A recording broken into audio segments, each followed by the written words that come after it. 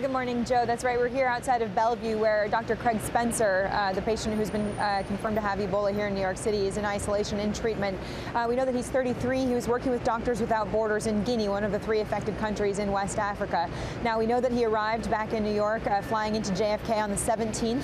On Tuesday night, it was said that he was starting to feel sluggish, feeling tired, but it wasn't until yesterday morning that he became feverish. And it's important to note, health officials say Ebola is not contagious unless patients have fever. However, we do know that Dr. Spencer was out and about on Wednesday night. We know that he took the subway, that he went to Williamsburg to a bowling alley there, and that he may have also been at the Highline Park and gone to a restaurant.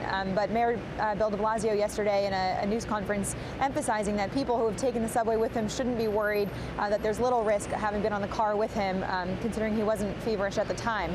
And it's also important to note that Thomas Eric Duncan, who was the first patient diagnosed with Ebola in the U.S., who was in Dallas, had 48 contacts in the community and among healthcare workers. None of those folks came down with Ebola in the community. It was healthcare workers who did.